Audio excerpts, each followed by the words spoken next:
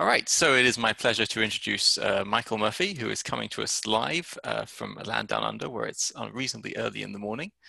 And he's going to talk about testing fundamental physics with solar twin stars.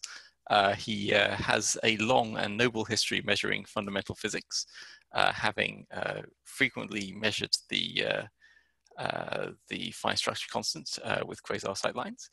And of course, he is the he was the PhD supervisor of our very own Eliza Barrera, who left us last year. So thank you very much for coming all this way and waking up so early in the morning. And please go ahead.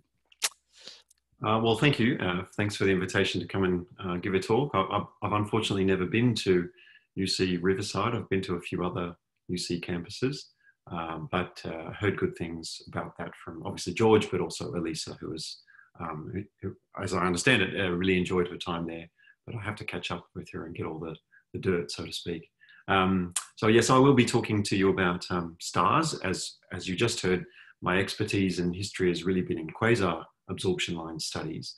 So why am I talking about stars? Well, it's because they just happen to be another really good probe, we think, of the fundamental constants, so that we can test whether those constants really are constant.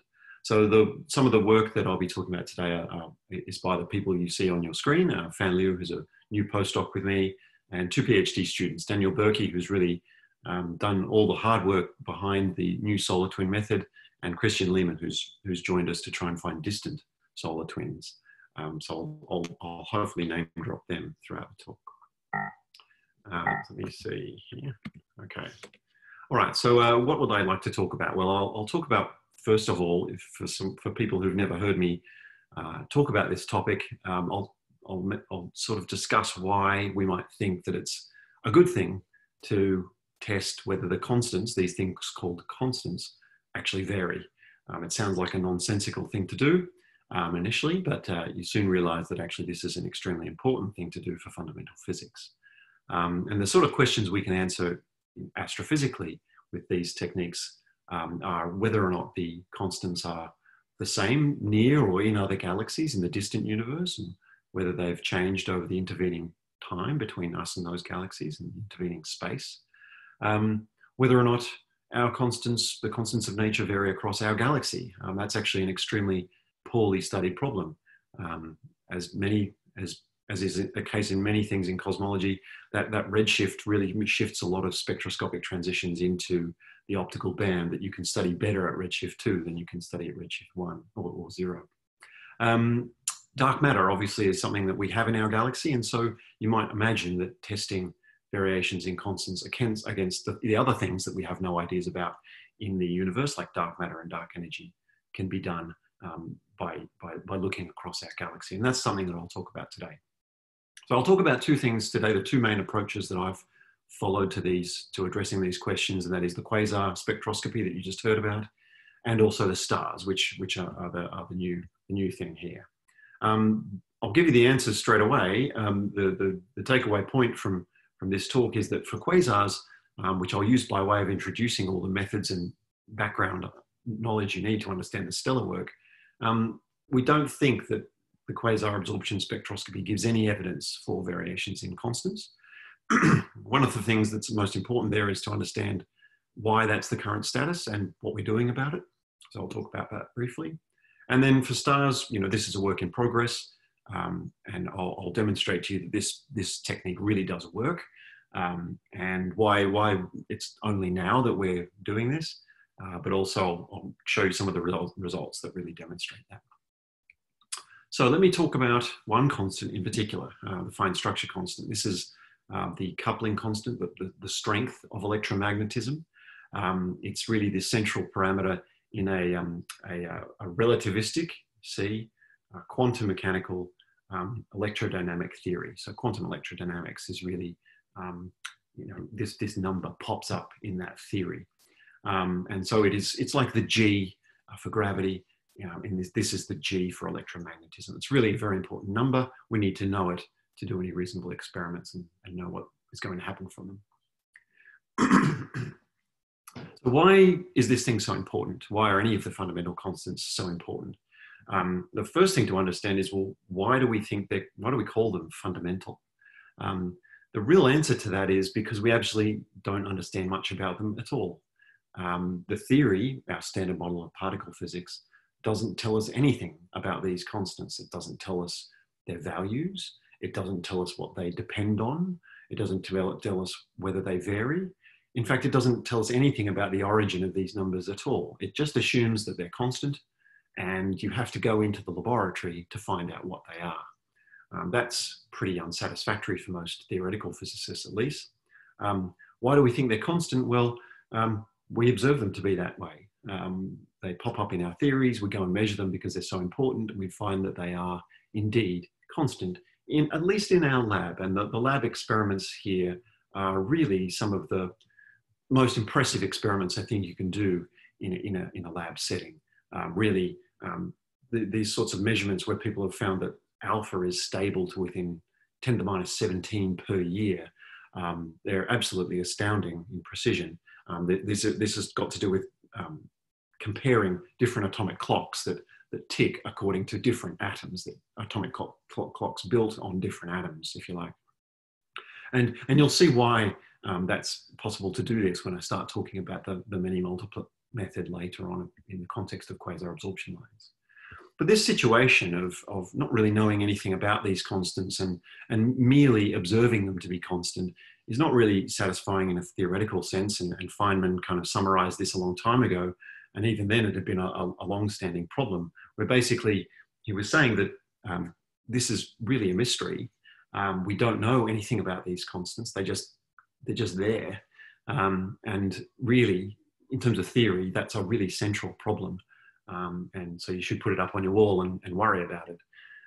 Really, the main point here is that this indicates that there's an incompleteness in the standard model. It's one of the things that motivates theoretical physicists to try to look beyond the standard model and think, well, there must be a more fundamental theory or set of theories. Hopefully one that kind of unifies all the physics that we currently understand and explains unobserved or unknown phenomena, like the values of the constants. Some people are a little, let me say, less impressed with that more general motivation. I find that very compelling. Some people want to know, well, don't you have a theory that tells us exactly how these constants vary? Well, the problem is, of course, no, those theories necessarily go beyond the standard model. So people have modern unified theories, things like string and M theory. These often have extra dimensions of space in them, and these are sort of compactified. But if you want to calculate a quantity in our 3+1 dimensional subspace of those theories, you usually need to sort of integrate over those extra dimensions, sort of like a Gauss's law type integral. And naturally, then you end up expressing anything in our 3+1 dimensional subspace of that theory, like alpha. It becomes a function of the sizes of those extra dimensions. So in general, unified theories allow for, or indeed require, variations in constants. If you want to stop that from happening, you have to stop those extra dimensions varying in size. And that's an unnatural thing to do. It's our dimensions, our 3 dimensions of space expand, they change with time, and our 1 dimension of time changes with time. So it's, we expect those extra dimensions to do the same. There are, you may be aware that dealing with unified theories, and string theories in particular, is quite difficult. They're not very predictive. So one thing that people do when they're trying to explore some of the sort of implications of such theories is they take inspiration, if you like, from the string theories, and they build much simpler theories like scalar field theories here. There's a very simple one from Bekenstein in 1982, where, for example, that's a varying E theory. It takes a scalar field and assumes that it couples to electromagnetism. And so anything that drives that coupling drives a variation in E.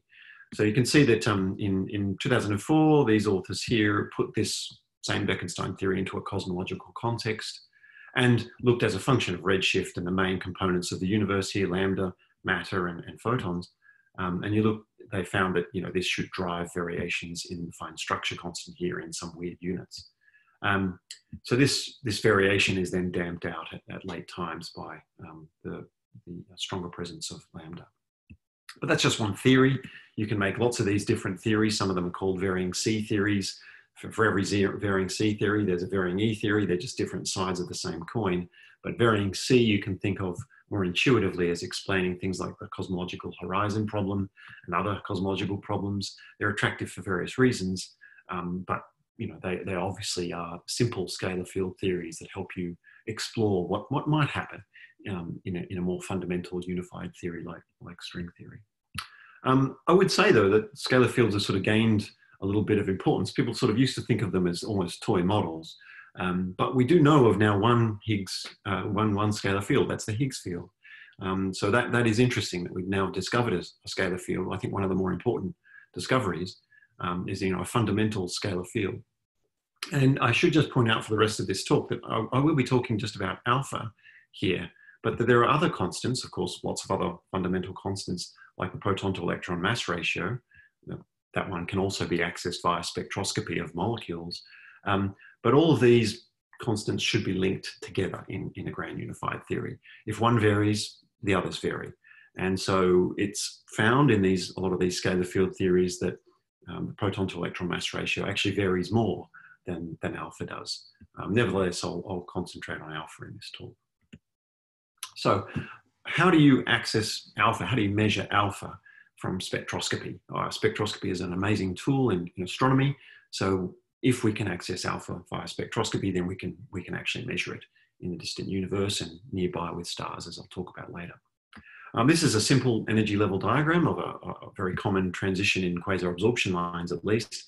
You can see these two transitions at slightly different wavelengths. They're only there as different transitions because the upper level, the P level of this silicon 4 ion is split by the spin orbit coupling.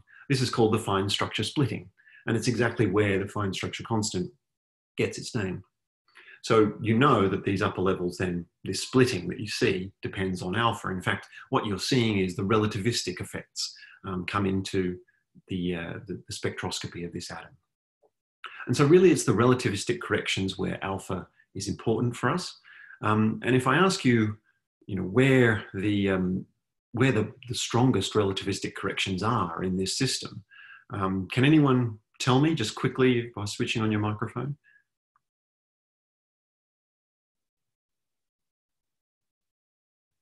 Okay, I get silence. It's probably people struggling to work microphones, but actually the lower ground state here, the S state, is the one that has the largest relativistic corrections. But by comparing these two transitions to different upper levels, you completely negate any strong relativistic corrections in the lower state. You're not sensitive to it by looking at these transitions.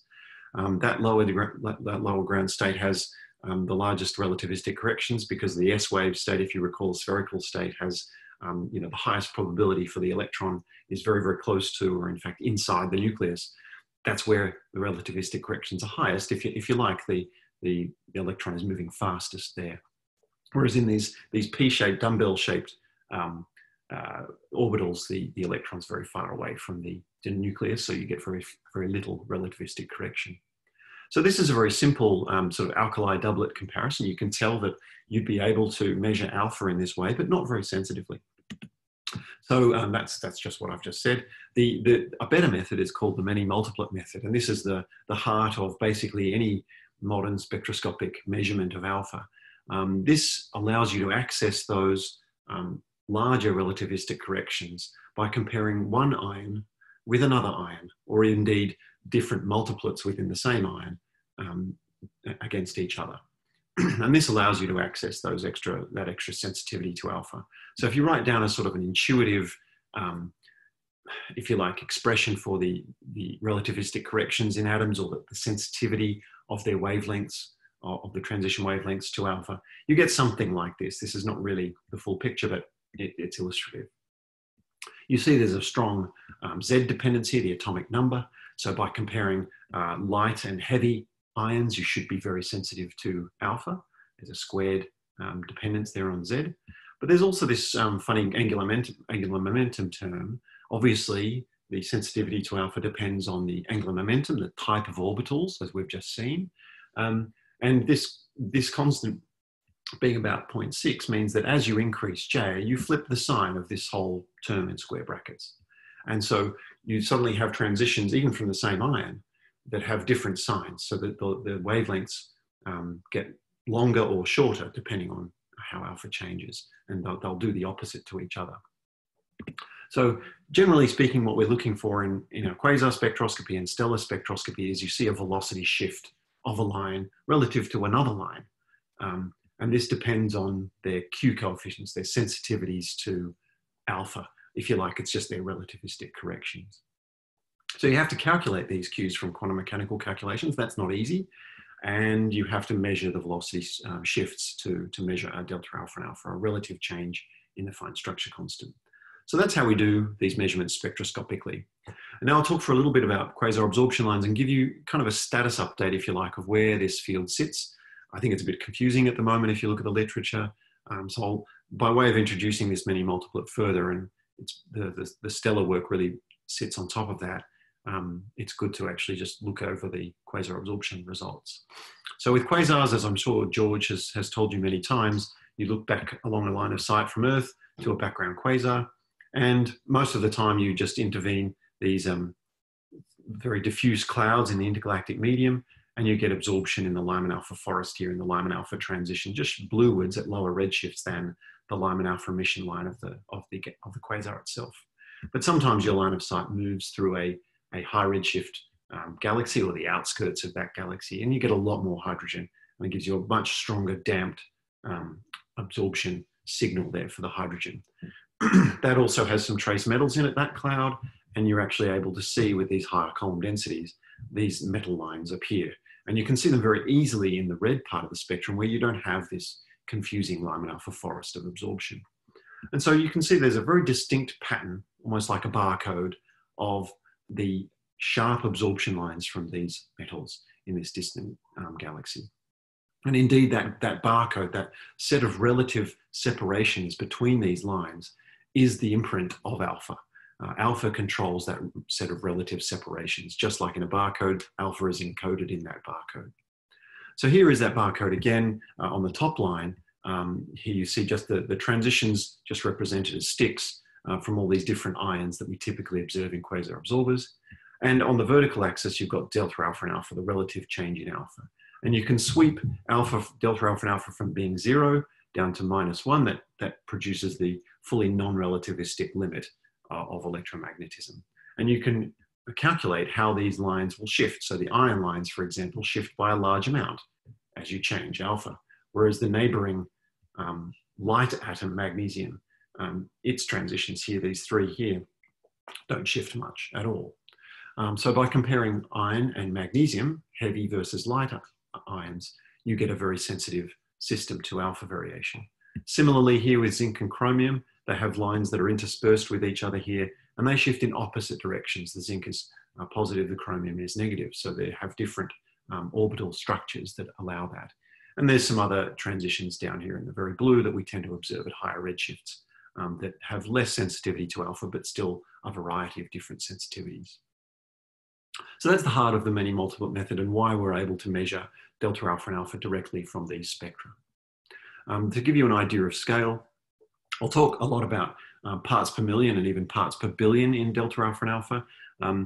Typically in these sorts of systems, especially for these iron lines versus magnesium lines, a relative shift in velocity between these lines of about 20 meters per second is what corresponds to a 1 part per million change in alpha.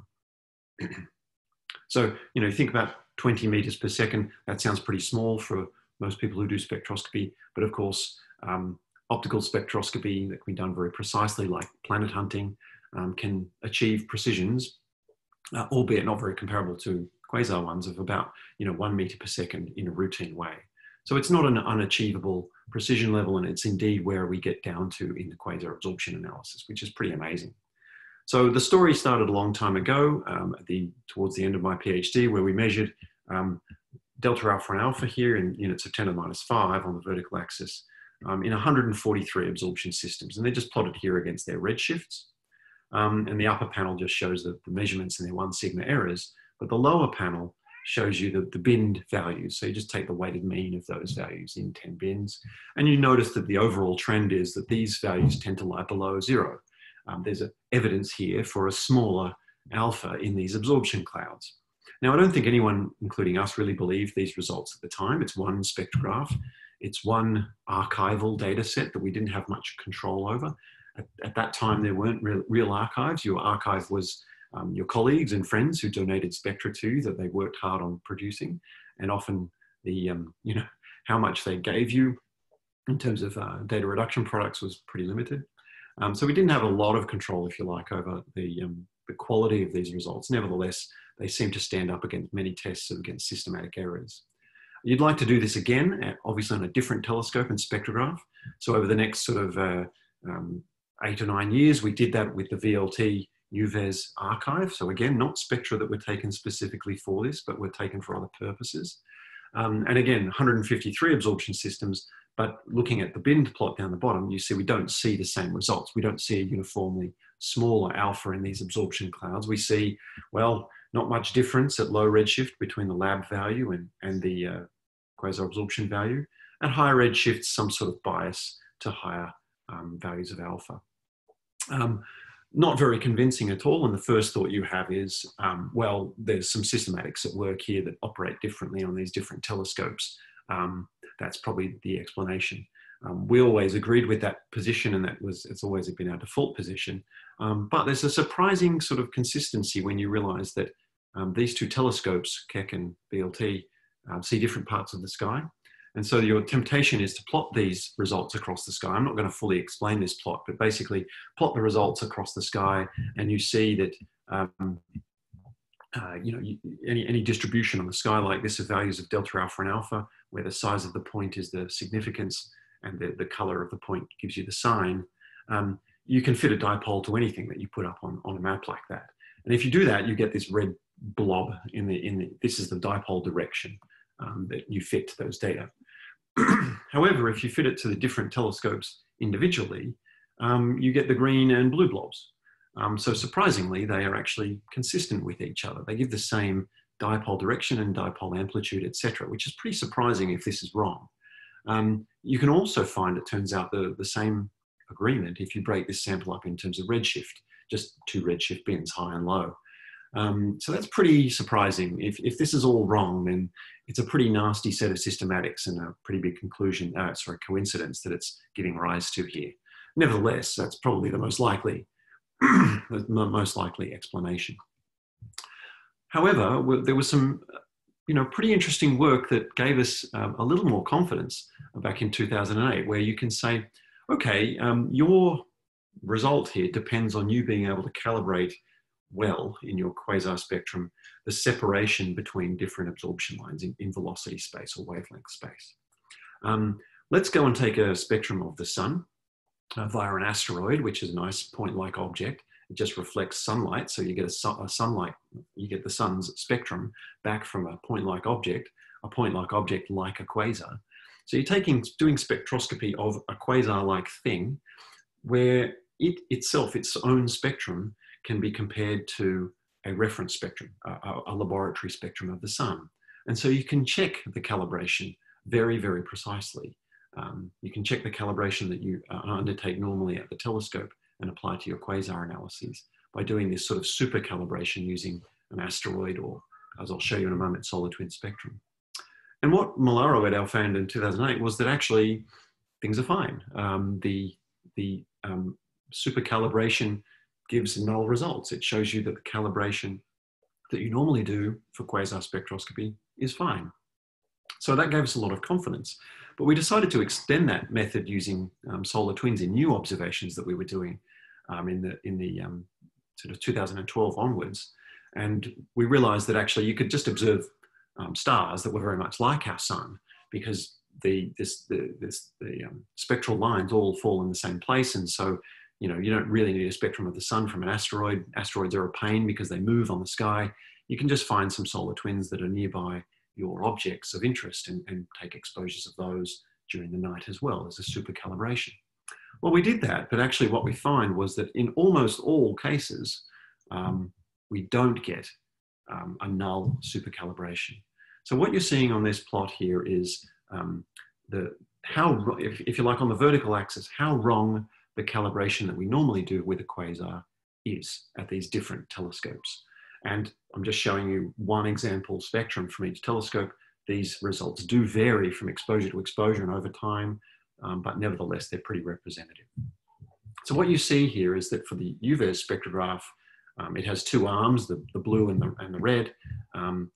You see that the calibration drifts by a large amount, sort of 500 meters per second over about 1,000 angstrom range. And it's a similar thing in the red arm as well.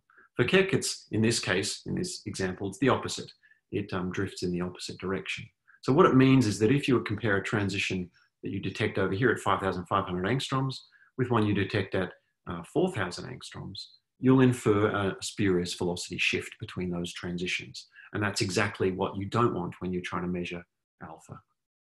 And so these slit-based spectrographs probably have some sort of light path difference between their calibrator spectrum, usually a thorium argon lab, and their object spectrum. This is something we suspected all the way from the start. If you look at our early papers, this is the one danger we talk about. But it's only really recently that we've been able to demonstrate this very, very precisely now with this supercalibration techniques. And so we know by mapping out in a sort of a sparse history throughout the history of these slit-based spectrographs, we know that this effect was there, that it varied somewhat, but was different a little bit in these different spectrographs. And so actually, if you model the effect of that on your quasar results, you find that it can pretty well simulate, it's pretty well mimic the non-zero delta alpha and alpha results that we found from those quasar results. So it was pretty disappointing, but also good that we could finally decide, okay, this is probably a systematic error. I should say though, we don't fully understand where the systematic error comes from, why this is arising in these spectrographs. Even the instrument scientists are a bit baffled in this case. And it really must come from some sort of light path difference, but we're really not sure how that arises. So if you now, instead of using the solar twin and asteroid spectra as sort of checks on your calibration, you actually use them to correct your calibration, and you do new dedicated observations with high signal to noise ratio of a small sample of quasar absorbers now, 28 absorption systems. We've made 52 measurements now of these. You get the results that you see in front of you, where I've binned them up according to their object and sometimes telescope. Some of these points are less reliable than others, but basically the overall story is that you don't see any evidence for variation in alpha at the 1 part per million level.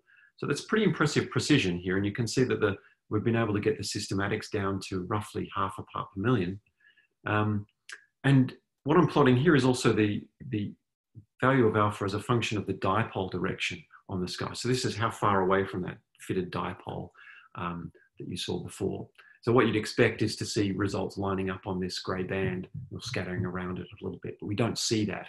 And actually there's sort of 3.5 sigma evidence against the dipole, at least in that direction on the sky from these results. So the overall status at the moment from the quasar work is that there are no variations, at least as a function of redshift or time, at the sort of 2 part per million level with high confidence.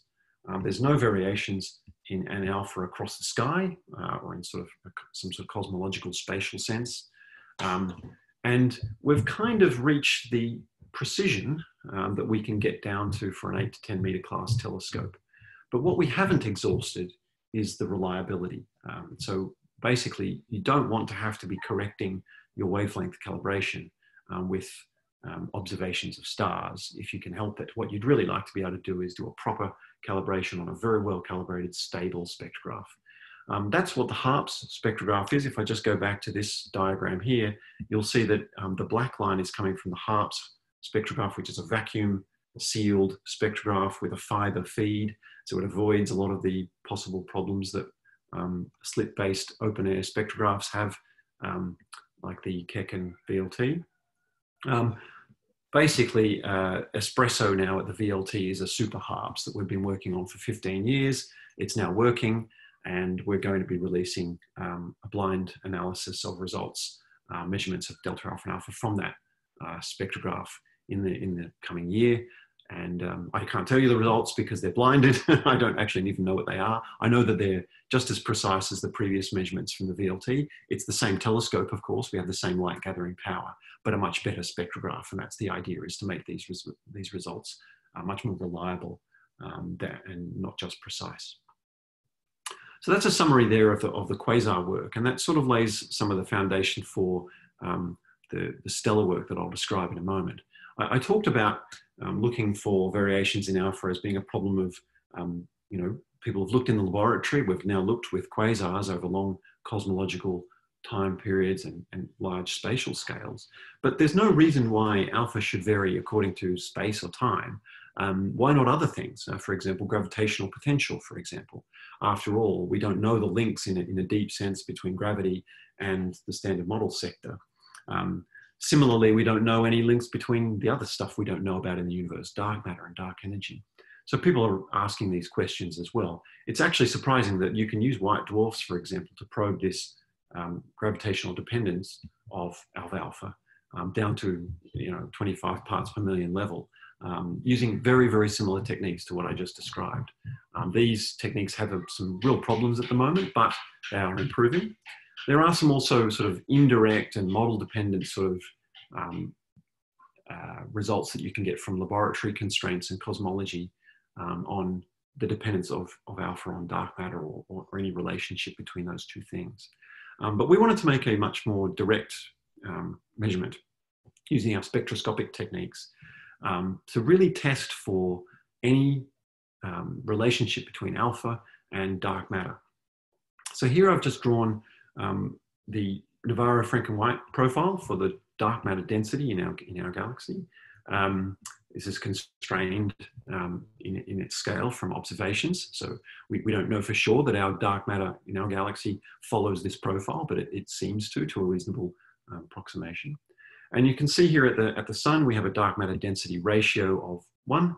And as we go towards the middle of our galaxy, the dark matter density shoots up, especially as you start to get closer to our galaxy center. So, if you can go sort of 4 kiloparsecs away, you've already got a dark matter density contrast of a factor of 3. So that's quite a large contrast already. So there's a temptation now to go out and measure alpha across our galaxy to see whether it changes with increasing dark matter density. The only problem is you need a probe to do that. You need to find something that allows you to measure it.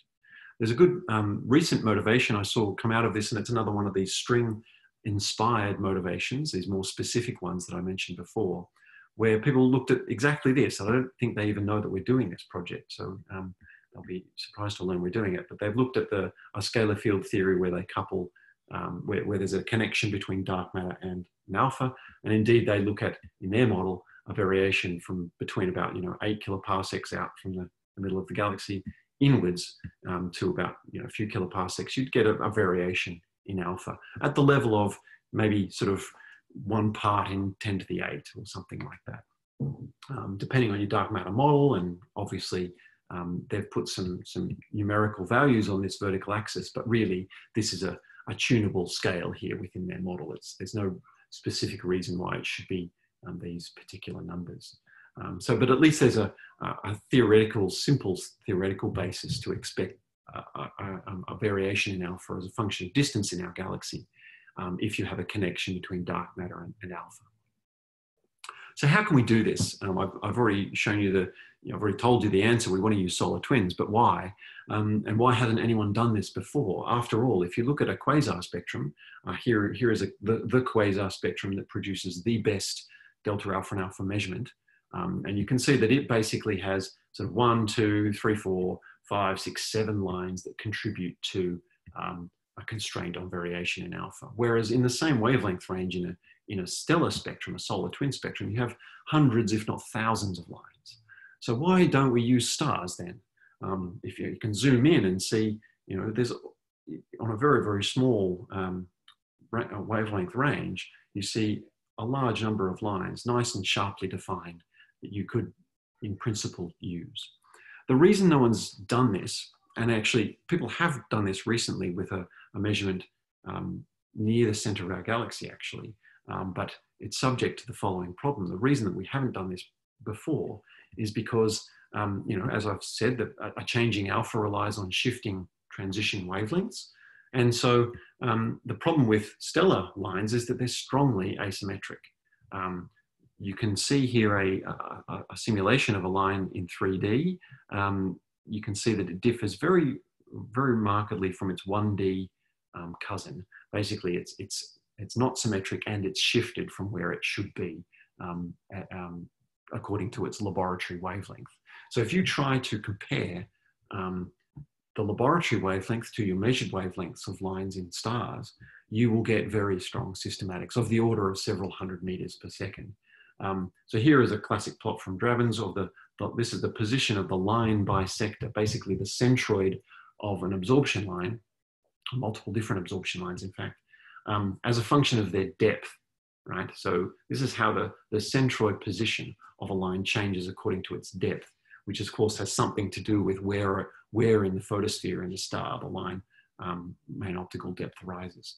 So you can see that basically stars are, as you'd expect, not very good for measuring alpha. They're bubbling, broiling, magnetized, swirling, rotating, solar spot containing balls of mess. And they're really not the sort of thing you'd like to probe fundamental physics. But we think we have figured out how to use them much better than this. And that is by using solar twins. And the idea here is that you compare, on this diagram, let's say you look at the two transitions, very similar depth in these transitions in one star. And you go to the same transitions in another star here, star B. But the crucial thing is that star should be almost identical to star A. So its physics, its mass, its temperature, metallicity, surface gravity, all those things that determine the photospheric makeup and the line formation process should all be very similar between these two stars. And if you look at the same pair of lines in these two stars, they should have the same systematics, the same asymmetries, the same problems as each other. And so you can use, if you like, star A as a reference for star B. Actually, you don't need to call one of them a reference. You can just compare them. But think about it in those simple terms. Star A is a reference now where you don't need the laboratory anymore. And you don't need to know the laboratory wavelengths of all these transitions. You just use one star versus another. And so this is a really highly differential approach that we think should allow you to suppress almost all of the systematics that I talked about before. So the key points are that the asymmetry effects that I mentioned before are going to be very similar in the same pair of transitions from star to star, if those stars are very similar to each other. An advantage is that because you're studying the same pair of transitions at the same redshift, that is 0, modulo a radial velocity difference between the two stars, they fall in the same part of the detector, your instrument. And so instrumental systematics of the sort we saw before for alpha in quasar absorbers are really strongly suppressed. You'll get the same sort of variety of alpha sensitivities, these Q coefficients that I mentioned for quasar spectroscopy. You'll get the same sort of variations between transitions. And if you can look at a large number of transitions, you'll get therefore a lot of not just sensitivity to alpha, but opportunities to test for systematic errors and remove them. So we've pushed ahead with this approach and used at the moment only very close lying pairs that lie very close to each other with very similar depths. And so that limits the sort of asymmetry difference to start with as well. That further suppresses the systematic effects. And we've also just avoided even extremely weak telluric features that normally in quasar spectroscopy we don't worry about at all. The great thing about all of this is that we've been able to access, again, archival data, but this time, more than 10,000 exposures of sun-like stars in this HARPS archive, this HARPS spectrograph, this vacuum-sealed, fiber-fed, very well-calibrated spectrograph that's normally used for finding extrasolar planets, routinely down at the 1 meter per second sort of reflex motion scale. And all these exposures have very high signal-to-noise ratios, really, that are almost unheard of for quasar spectroscopy. So we can make very precise measurements and really explore and make sure that the systematics are not there when we use this technique. There's a really good opportunity there in terms of systematics for, you have a large number of time series on single stars because people have looked for planets. So they've gone back to the same target hundreds of times. And this allows us to really check for systematics and solar cycles and magnetic spots and all these sorts of interesting, but for us ultimately annoying systematics. But knowing that we can remove those is really important. So the cool thing about all of this, I won't go into much more about the method, is that it works. And I just wanted to show you some results that we got recently where we've been able to sort of almost do our best sort of analysis on some set of solar twins in the nearby universe. These are all within 50 parsecs of the sun. And that is true of actually all of the solar twins that we know about. The most distant solar twin we know about is about sort of 400 parsecs away. So really these are all nearby stars. They're being studied at very high signal to noise. And again, 200 per pixel. But these nearby twins compared to the sun, and this is actually an analysis of an asteroid spectrum, reflected sunlight. So this is actually a measured zero here. This dashed line represents the mean velocity separation between two transitions. And this is the same pair of transitions, a single pair of transitions in all of these different stars. And it shows you that that measured separation is the same from star to star to star. From these very similar stars, we see the same velocity separation. So no longer talking about 200, 300 meter per second offsets and asymmetries. We've got those systematics down to a photon statistical limit at the moment of 10 meters per second precision for each of these. And if you had 25 of these pairs, for example, which we do, even if you just choose the best pairs of lines at the moment, you can already get down to a precision in alpha of about 100 parts per billion. That is 0.1 parts per million. So we're already doing an order of magnitude better than the quasi-spectroscopy case that took 20 years to do, just from the existing data that we already have on 10 stars. And we're going to be expanding this analysis a little bit, focusing on the best stars, the best pairs of transitions for the first paper on this, and really showing the full technique very soon. So this is, as I say, the reliability of this is established from over 10,000 exposures on HARPS, using not just solar twins, actually going a bit further out in parameter space for these stars. And we seem to be detecting a sort of a systematic error floor of about a few meters per second for a single transition. But then you can average over transitions to suppress that even further. And that does average out. So this technique really does work, and it works to fantastically high precision. So we're really excited to be able to now explore not just the local universe, but the local galaxy, but the much further away. So the first phase of this project is what I mentioned already, where we have a dark matter density ratio of 0, lots of stars in the local part of the galaxy where the dark matter density is the same. And we get down to a precision of already 100 parts per billion. And we can probably push that a bit further with some simple statistics in this first phase of the project. We think that by using some other interesting techniques and further suppression of systematic errors, that we should be able to get down to about 10 parts per billion eventually, possibly even further if we take it to the statistical noise limit of 2 parts per billion, but that might be a bit of a stretch. So this is where we're heading for the first part and second part of this project. But the third part, as I've already intimated, is that we want to look for distant solar twins so that we can actually measure alpha as a function of position in our galaxy. We want to go out to these larger dark matter density ratios here, and that's the third phase that we're building up now. The problem is that we don't know any distant solar twins. We only know ones that are very nearby. So we actually have to find them. And I was a bit appalled when I happened upon this. I thought, oh, this is ridiculous. I just want to have these distant probes, but actually have to go out and find them myself. How do we do that? Well, it turns out that actually a whole bunch of instruments, 4 different instruments and their results fall into line for us. And the basic idea is this. We can find and pre-select with photometry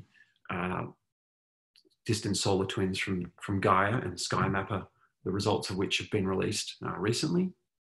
We can then go and spectroscopically confirm those candidates using an instrument on the AAT that's been purpose-built for typing stars called Hermes. And then we can go to the VLT and use the new espresso spectrograph that's just come online to actually get the high signal to noise, high quality, well-calibrated spectra of the best stars, best solar twins, up to 4 kiloparsecs away to measure the fine structure constant in.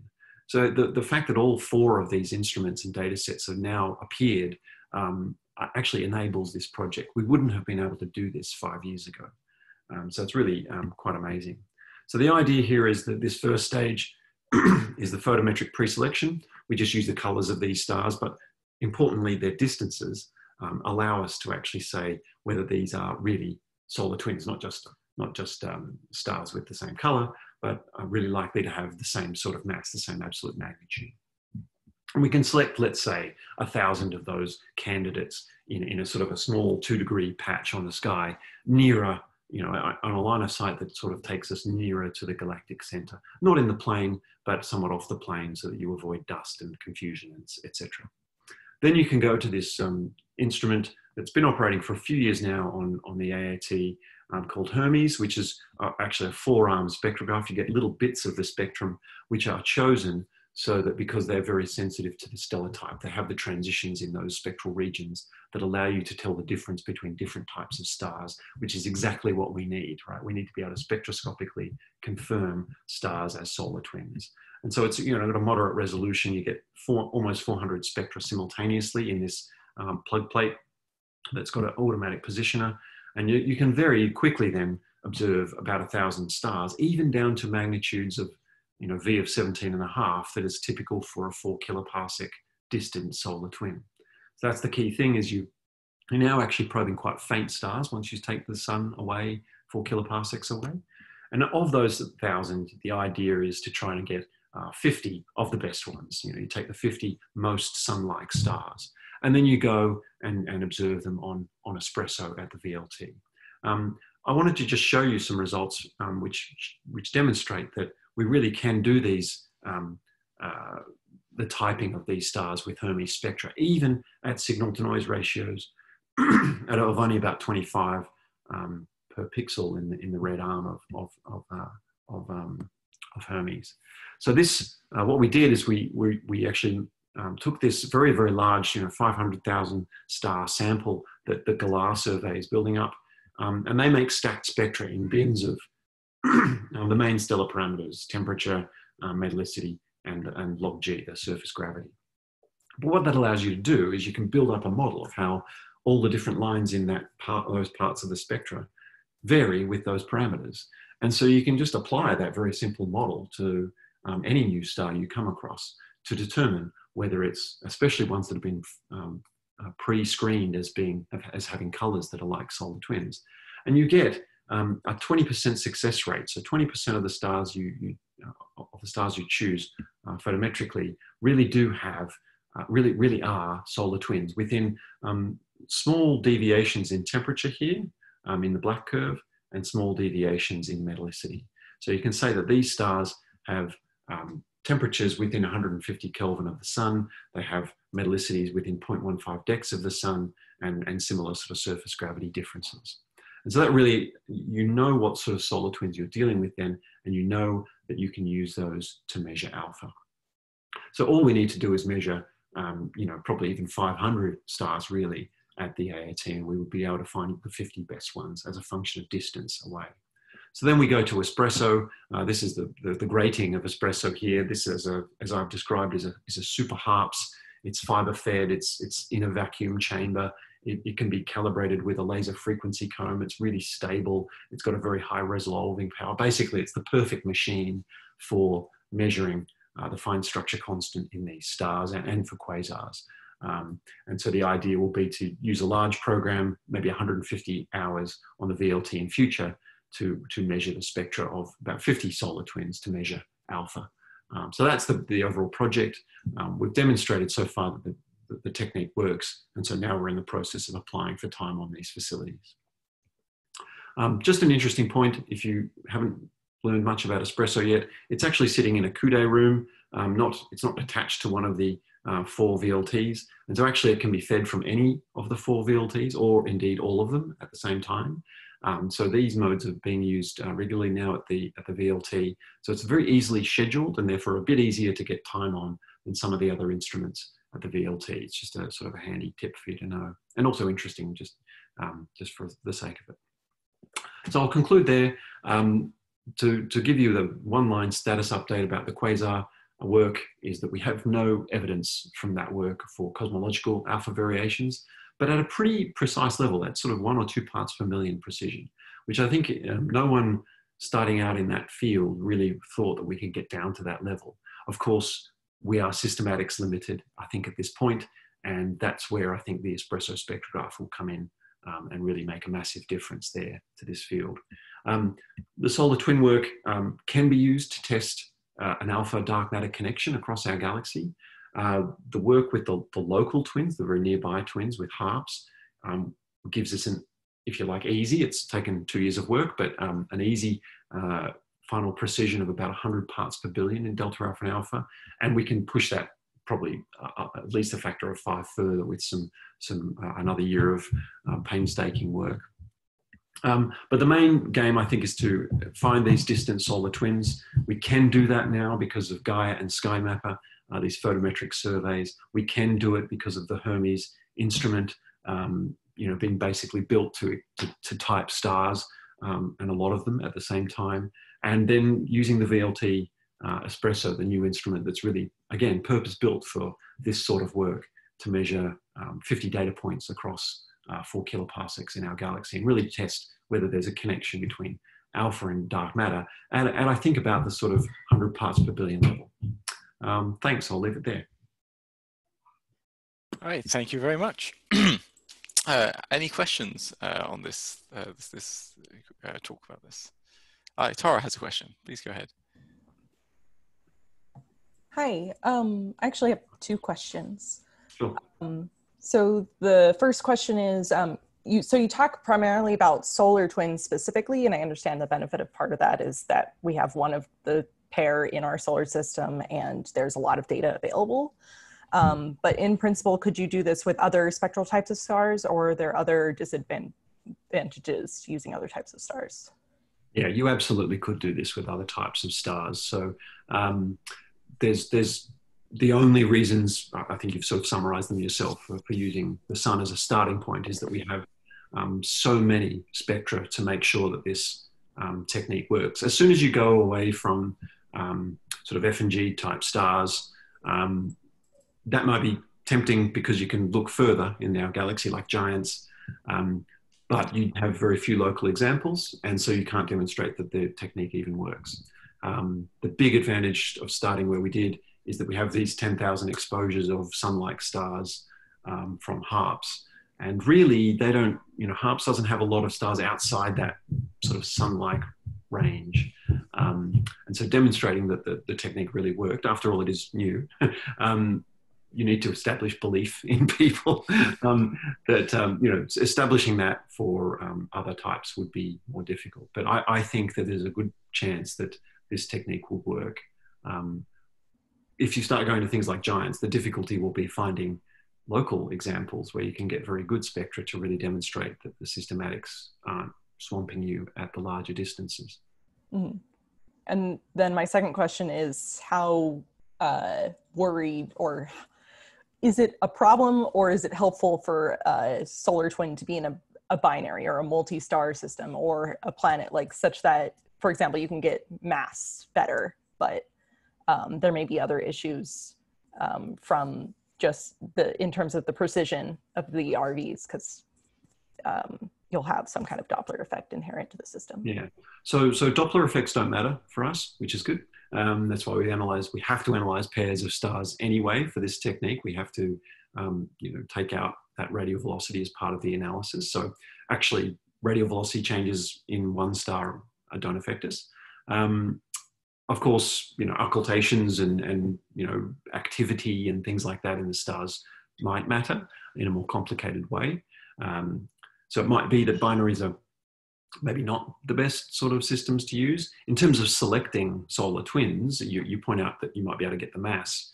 But these are generally much fainter type systems. We don't know whether they're binaries. We'll have to actually look spectroscopically for evidence that they're not binaries, because that could complicate the analysis. The other companion star, if you like, might not be a solar twin. It won't have a solar twin type star. Solar twin type spectrum. So, actually we're trying to avoid binaries when we find distant ones. For some of the closer examples, some of them do have very well determined masses. These are the sort of 100 or so solar twins that we know of locally. And, some of them are so close that you don't need binaries to get the masses, but some of them are a bit further away, and that's the technique that's been used. But it doesn't really help us too much, because we need the spectrum to be the same. We're not so focused on just the mass being the same. If the mass is a bit different, then the temperature can be a bit higher and we'll get a very similar spectrum. So it's really the combination of those things that matter for us. Great, thank you. All right, any other questions? I mean, I have one. So how far out can you go actually with the current technique? How far into the galactic plane can you go? So, we're not in the galactic plane. We shoot off about sort of 20 degrees off the plane to avoid dust, but we can go, in terms of distance, about 4 kiloparsecs. So the limiting factor there is really, well, there's those four sort of instruments that I told you about in a sort of conspiracy have about the same limiting magnitude for us for this work. And Gaia, you can't get really a good parallax for a solar type star once you go beyond about 4 kiloparsecs. So we need that to know that it's really a solar twin. We need its absolute magnitude. We can't go fainter than about 17.5 on Hermes for spectroscopic follow-up. And if you want to get a spectrum of an object on espresso with an 8-meter telescope now, but at resolving power of 140,000, your limiting magnitude is roughly 17.5 as well. So luckily all those things sort of agree, but that's kind of the limit for us for solar type stars. The previous question asked about other stars. If you choose those, then you certainly can go further. There was a recent application of the many multiplet method, but not in this differential sense, using giant stars near the galactic center. But unfortunately, really it was just one star in the end that dominated that sample. And I think that they're going to have some big problems with systematics there, as I pointed out. They won't be able to improve the precision there much at all. Okay, so you had this plot with, if anyone else wants to jump in and ask a question, please, I will defer to them. But you had this plot with some string theory inspired theory showing alpha varying with dark matter density. Yep. Where would you, that one, where are your data points on this plot? Yeah, so I was sort of trying to point to them at the time, but it's not as clear. I mean, they've looked at a large range of scales here in this logarithmic plot. So we're out here at 8 kiloparsecs, right? Okay. Right. And depending on which dark matter model you choose, let's just choose Navarro-Franken-White, you sort of start around here, and then you observe, oops, something's happened here, I'm not sure what, my cursor disappeared. You start here and you observe out to about here. So, on a long plot like this, I'm sorry, you drank. If you can go much closer to the black hole, in this model at least, you don't gain all that much. You lose a lot of precision and a lot of systematics, orders of magnitude, but you don't gain much in terms of the variation in alpha. But that's just this model. I'm not saying that this is really, as I say, some people sort of think of these string-inspired, these scalar field models as kind of toy models, because you can invent whatever coupling you want, pretty much. I mean, there's limits, but so I take this as sort of inspiration rather than necessarily a guide or even something we can necessarily test, because again, this vertical axis, it can be tuned as well. But wouldn't that say that you want to double your radius by also looking in the other direction, away from the galactic center? Yeah, except it could mean that, and that is something we've considered. The problem is the variations are actually sort of smaller, but yeah, you can see a big difference between where you are now and what you could regard the more distant objects, if you like, as the zero, and your measurements locally as being the sort of the the difference between the 0 and here. So you're expecting a smaller alpha, sorry, a larger alpha locally than where you look further away. We could do that, but the stellar density goes down and the metallicities drop, and it actually starts to get very hard to select solar twin stars. When you look the other way in our galaxy, you can, when you're looking towards our galaxy, not in the galactic center in the plane, the metallicities drop as you go off the plane, but because you're looking towards the middle of the galaxy, the metallicities are increasing anyway. And so you can actually find there's sort of a sweet spot of finding solar twins sort of towards the galactic center, if you like, or nearer the galactic center. Thanks. All right. Any more questions? All right. Well, thank you very much. Oh, George has questions. Yeah, I'll just. Sorry, Michael. So you made a good point about the checking with the stars, sort of pointed you towards System X and the quasar data. Did it, or can you just say again, did that clear up the dipole, the dipole coincidence? I wouldn't say it's 100% proof that it's wrong at the moment, but what I like to say is that the results from that sort of supercalibration, this sort of establishing the sparse history of these distortions, these systematic errors through the history of those spectrographs, as we're able to do from the archives, that basically completely undermined my confidence in those previous quasar results. I can't show for sure that they explain away the dipole or the individual results from the different telescopes. They do a very good job if you even just use a simple model. To me, that's extremely suggestive, and I would say completely undermines my confidence. If you talk to John Webb, my former supervisor and the person with whom I worked on those results, he seems to take a very different view. And so I won't put words in his mouth, but he would say, no, it's actually strengthened the evidence. And I struggle to understand that myself, but to me, I don't have any confidence. I would say that most people in the field don't either. So I think they're not explained, but I think we can neglect them now. Which I don't like to say because I worked so long on them.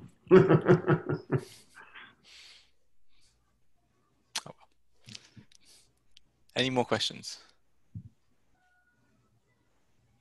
No? All right. Well, thank you. Thank you again very much for coming to talk to us. A very nice talk. No problem. Thank you. Thank you for having me. Thank you, Michael. See you later. I'll rejoin for the students now. I think maybe even in the same Zoom. I'm not sure. They're talking to you afterwards. Okay. I'll go off and